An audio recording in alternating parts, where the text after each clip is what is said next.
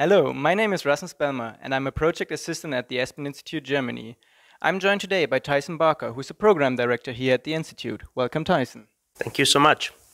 We are looking forward to Aspen's third annual AI conference taking place in Berlin on the 25th and 26th of March. The theme this year is Humanity Enabled, AI and the Great Economic Awakening. Tyson, why is this topic so important?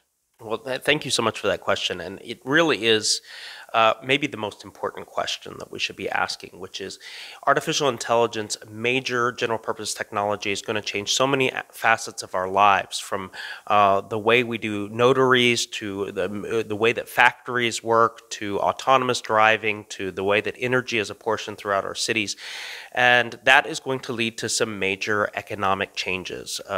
It's going to increase productivity, that's clear, but who gains from those increased productivities, be it people, be it states, be it sectors? These are big questions, and these are the kind of questions that we want to deal with in the conference.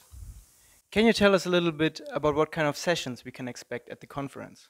Sure. So again, artificial intelligence, very important, coming online in many different industries at once. One of the first questions that we want to ask is, how is this going to change the competitiveness calculus for countries like Germany, continents like Europe, like China, the United States? Who are going to be the principal beneficiaries of this new technology, both in terms of countries, again, but also in terms of workers? So what does this mean for productivity and the distribution of productivity gains? If most of the productivity gains that we're seeing in the future are from technology like artificial intelligence, what does that mean for the future of work? What does that mean for the dignity of work? What does that mean for automation? And how is this technology going to make people's lives better?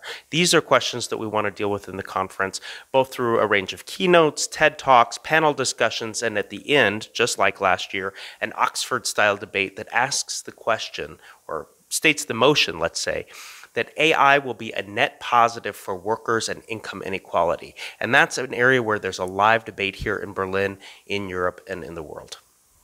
To which interesting speakers can we look forward to? Well, we have a number of interesting speakers. We have, of course, Martin Ford, a great futurist. We have Saskia Esken, who is the chairwoman of the Social Democratic Party here in Germany. We have a number of politicians, members of the Bundestag, who sit in the AI Investigative Committee, who are really looking at what are the rules of the road for AI in the future. Union representatives, representatives from major companies like Microsoft and Google. The Heinz Dürr, the founder of the Dürr Stiftung, will be speaking with us again, representatives from the Labor Ministry and the Economic Ministry. So a great range of different types of speakers, all kind of confronting the same question: is how can AI make our economies work better? And what makes Aspen's AI conference so unique compared to similar events taking place in Berlin or Germany as a whole? Well, it's definitely a great question to ask. It seems like in Berlin, Brussels, Washington, you can't throw a stone without hitting an AI conference. What makes ours a little different is that we really try to incorporate all aspects of society, all stakeholders, and make sure that we're having a values-driven conversation. So this isn't necessarily the conference that you want to go to if you're a VC, a venture capitalist looking for the next big AI startup, although we will have representatives of the German startup scene present at the conference. The questions we're trying to deal with are related to human dignity, well-being, and social cohesion, and that makes this conference a little different. Thank you very much, Tyson, and we hope to see many of you at the conference.